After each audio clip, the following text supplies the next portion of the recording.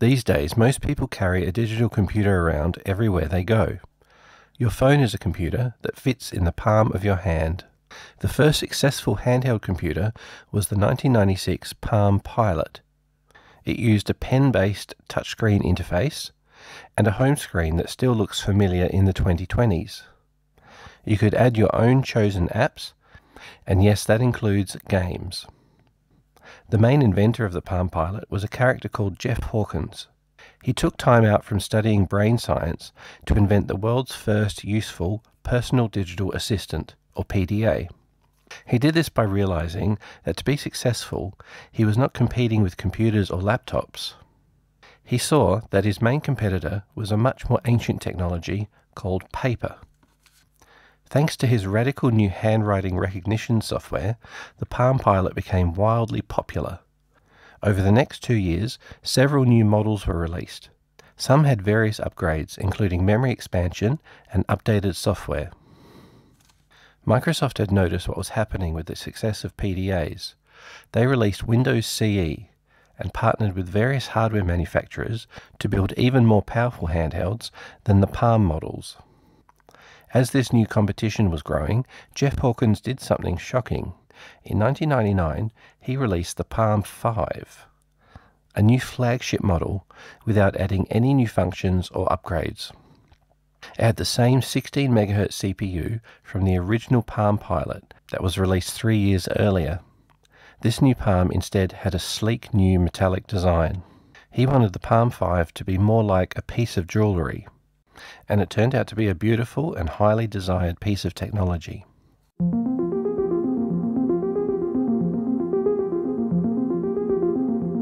The Palm Pilot was successful because it had a killer app. The pen-based handwriting recognition worked so well it could displace paper. Also, the Palm was designed around data synchronization with your computer. It came with all the desktop software needed to make it highly functional. Most importantly, it just worked without being overly complex. It did all this with only a 160 by 160 pixel black and white screen, a 16 MHz CPU, and 128K of memory in the very first model. Palm made their design philosophy clear in a document called The Zen of Palm. Later, Apple would adopt a very similar simplistic design philosophy in many of their products, including the first iPhone. The Palm I have here is actually a second revision of that first generation series. This unit has a larger 1 MB of memory and includes a backlight under the screen, which the very first Palm Pilot didn't have. After the first generation series of Palm devices came the Palm 3, with upgrades such as more memory and the first attempts at wireless communication. These Palm 3 clips are from the YouTube channel Retrograde Scene. I kind of prefer the original boxy Palm with wavy bottom design over the more tapered design of the Palm 3. But nothing else comes close to the beautiful Palm 5. Here is my original Palm 5. I took it apart a long time ago, and the glue I used to put it back together is obviously not the best, and it's sort of fallen apart over time. This, however, does give us the opportunity to have a look inside at all the components. So first we'll have a look at the main board. It's only really got 3 main chips with some support chips around the place. The other side, almost nothing, just a few resistors. The reason this main board is so simple is thanks to the main CPU, which is a Motorola Dragon Ball, named after the Japanese anime of the same name.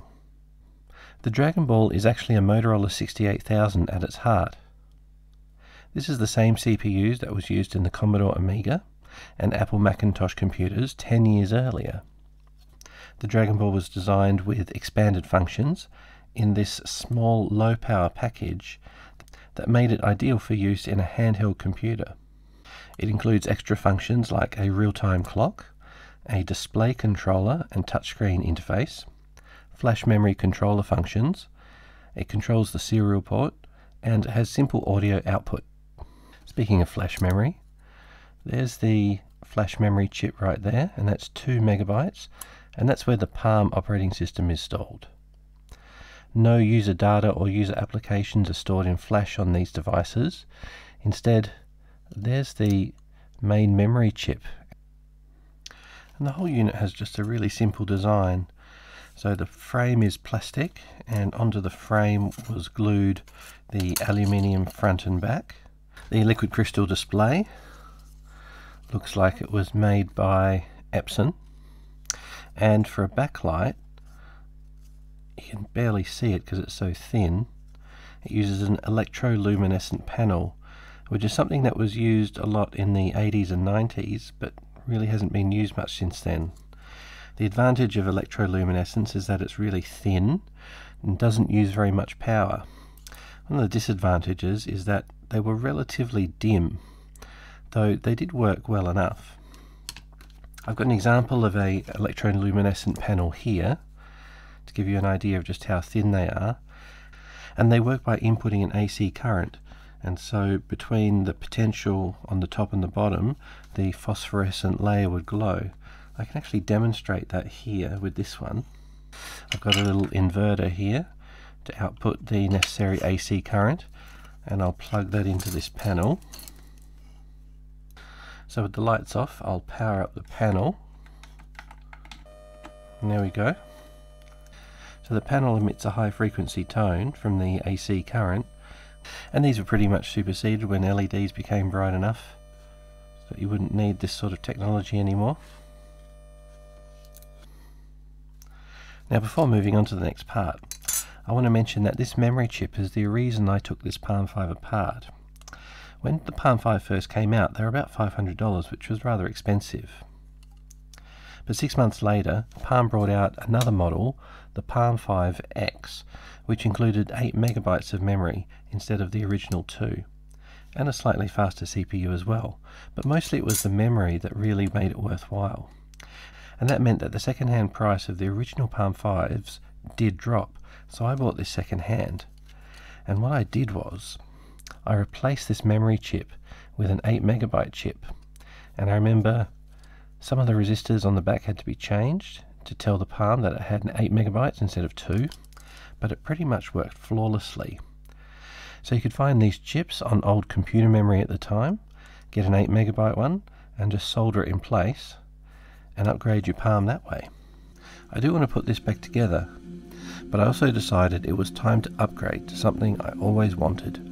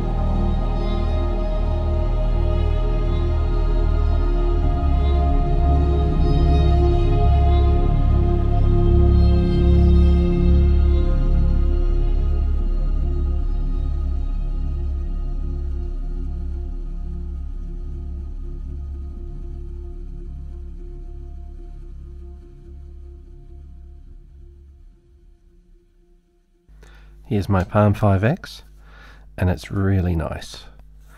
The aluminium finish is gorgeous. This is a very premium product indeed. The front flap is real leather, and this comes with the unit when you buy it. There's the stylus, and the flap can also be removed, and the channel is just the right size for another stylus, so you can even go left-handed if you want to. Really nice product design. And the unit is now working, so we'll have a better look at that screen once I can get the lighting set up. Palm designed and marketed the 5 Series as a real luxury item. If we have a look at the accessory catalogue that comes in the box, we can really see what they were aiming at. First page, really nice genuine leather wallet. Carry your cards and your palm all together. And this is a Palm branded accessory. They stamped their logo right into the leather. They also brought out a much larger deluxe carry case as well. Carry your cards, some notepad and a pen, even some cash. Comes with straps so you can carry it on your shoulder if you want. Next up, a hard case made out of aluminium to really protect your palm. An optional stylus that also works as a pen as well. And if you wanted a belt clip, you could get a genuine leather carry case on your belt as well. And some flip cases in different styles if you wanted to change the look of your palm.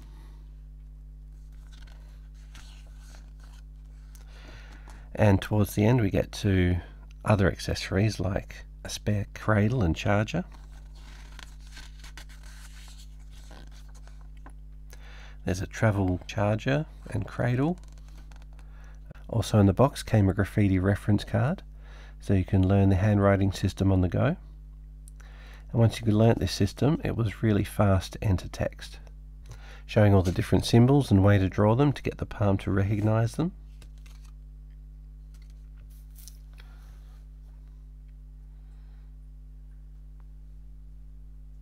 Alright, I'm going to see if I can take this thing apart and get a new battery in there.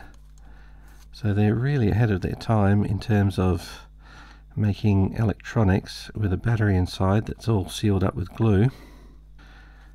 And that seam is really tight. I cannot even get a blade in there. Can even see a bit of the original glue right here. So I'm going to have to soften that up with some heat and see if we can get it apart.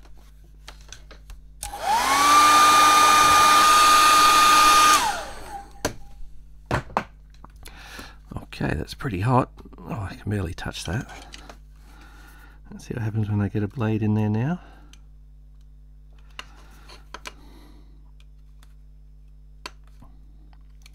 It's a little bit looser. Okay, I've got a gap forming. There you go, you can see it forming. I can get the blade in there. And there's the glue starting to flex, but the unit's cooled down a bit and the glue is certainly getting a lot harder. So while that's there, I might give it a bit more heat.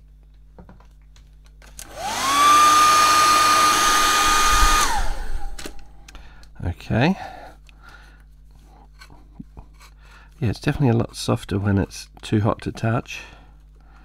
That's really great. What a great design. Oh. Right, I'll just get a spacer in there. Ow. Oh, that's so hot. At least I know the glue is soft when I can't touch it. Right, it's starting to cool down, and so the glue's going pretty hard again.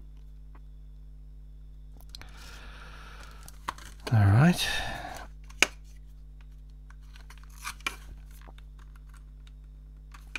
Let's get some more heat going.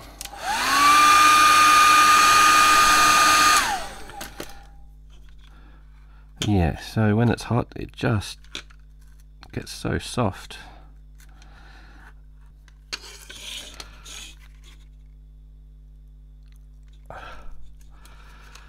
Right, almost there.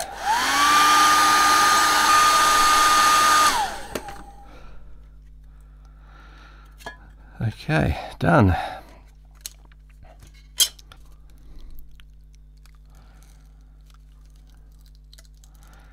A glued in battery.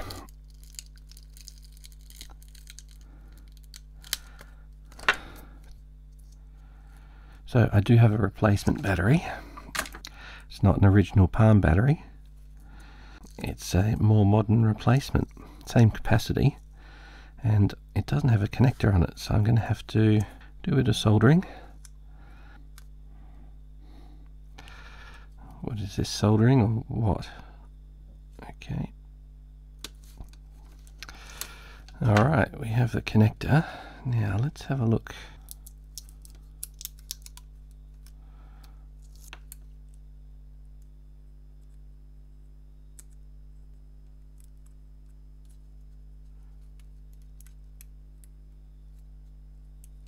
Alright.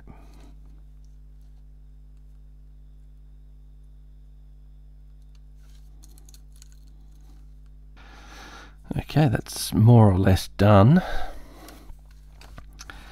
Let's do a quick test and see what happens. Yep, there we go. It's powering up. So that battery looks like it fits really well. I'm going to glue the back onto it now. And the glue I'm going to use this time is some B7000. Have a look at the box, and it is a surprise adhesive force. This was a great adhesive, best-selling Europe and America, mad fans around the world. Okay, gravity magnetic rubber. It's waterproof, stimulate the taste-free, anti-vibration, flexible, a hint of scent, and paintable. That looks like the sort of thing I probably want.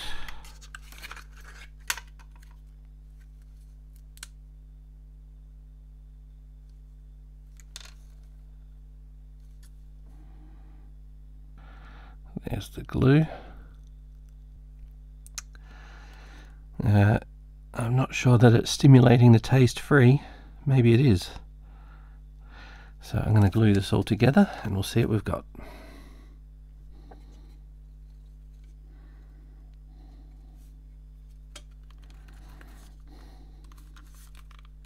I think I've learned a lot about glue since my first Palm 5.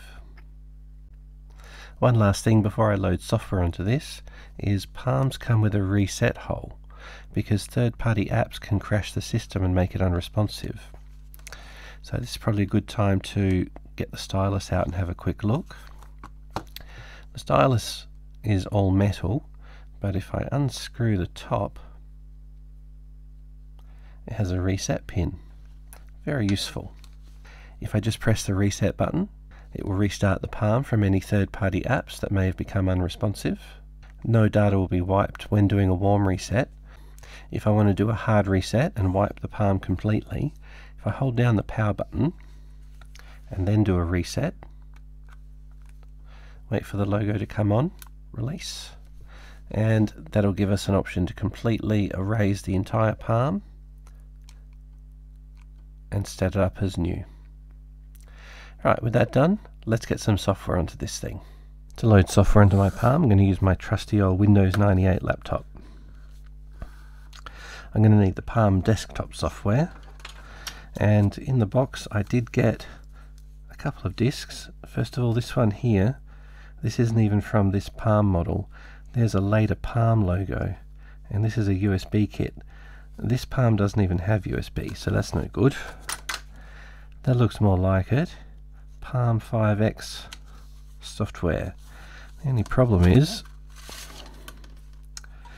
the disc is nothing to do with Palm. That's okay because the software is still available online Okay, I've downloaded the Palm desktop software and the apps that I want to install. So let's get this onto the computer and get them onto the Palm.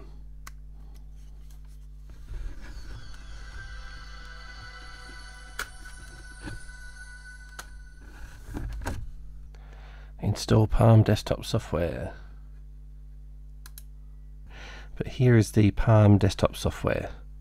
Maximize it, and date, address, to-do list, memo, expenses.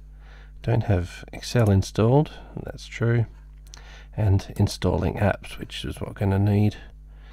Right, I do need to connect the Palm up to the computer now, and I did get the desktop cradle with the faulty charger, and it does use a serial port, which this computer doesn't have one built in.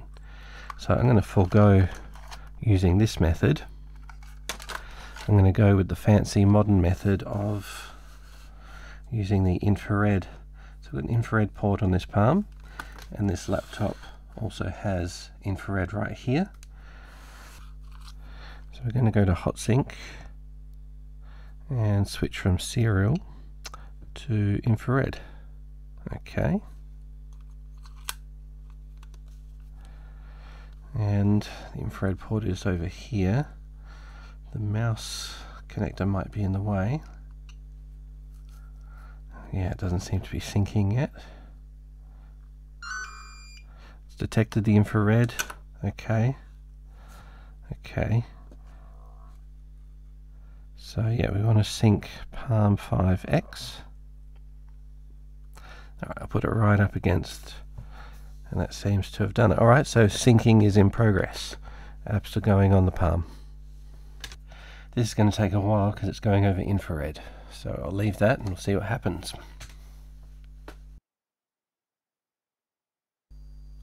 Okay, that took quite a while, but it seems to have worked okay. Needs to be reset, no worries. Alright, so I've got a lot of software on here now, and time to have a look through it and see what it does. There we go.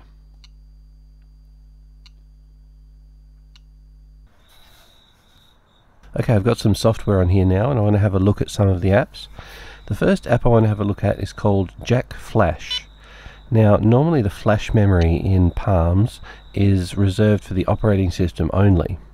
What Jack Flash does is it enables the flash memory to be used to store third-party apps and even user data. This Palm is running Palm OS 3.5, which is about 1.5 megabytes. And that means there's about half a megabyte completely free in the flash, which we can now use using Jack Flash.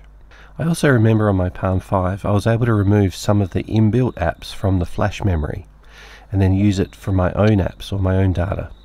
But I don't remember how to do that, and Jack Flash doesn't seem to have that function, so I'm going to have to look into that further. So the app I'm moving into flash memory at the moment is a hack manager and Afterburner, which is a Palm CPU overclocker. So with all that set, the flash is being written to, and I'm starting to customize the operating system. Okay, setting up Afterburner, and there's quite a number of options here. 0 wait states is good. Fast multiplexing also helps speed up the Palm. And then of course the CPU clock. Going through the various options, you can underclock to save battery power, but I'm going to go for the maximum clock that I can, which is 37 megahertz.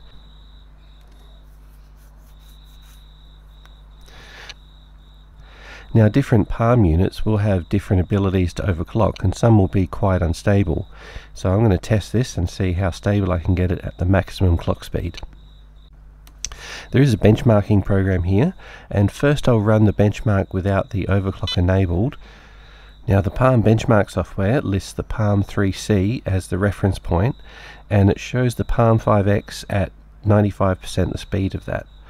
Though interestingly, this Palm 5X is 89% the speed of the reference, so I'm not sure why the discrepancy there. Anyway, switching to the overclock now and running the benchmark. Okay, with the afterburner overclock running, we're getting 171% the speed of the reference. So that's getting close to a doubling of the original Palm 5X. Really happy with this overclock. So far it seems to be fairly stable, but that will be revealed over time. Certainly it will decrease the battery life a bit, which I'm fine with. Okay, so there are a number of utility apps to try out. One is Resource Editor. So on the Palm, files are called resources, and this app you can control the resources and change options. So you've sort of got some low-level access to the filing system. I need to look into this further to learn a bit more about it. We'll see what happens there. One final utility I want to have a quick look at is this tweak, which adds an option to the preferences menu to change the bit depth of the home screen. So you can go from the default black and white 1 bit to 4 shades of grey, all the way up to 16 shades of grey.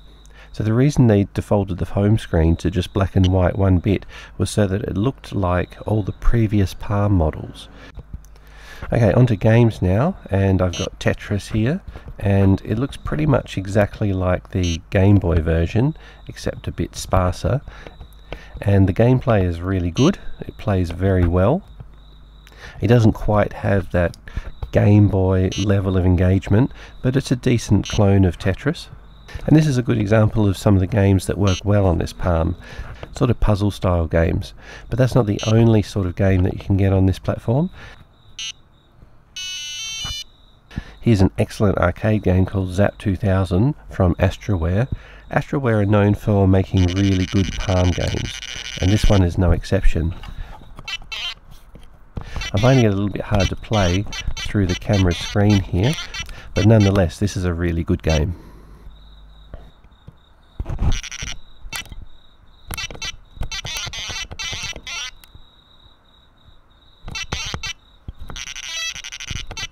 Another example of a good game on the Palm is SimCity. This is an official port of the game and plays really nicely. It's a little bit easy compared to other versions of the game. Though with games like this, I do start to think about what some of these games would look like on a colour screen Palm. And as I look at more software, I will be going into that in the future.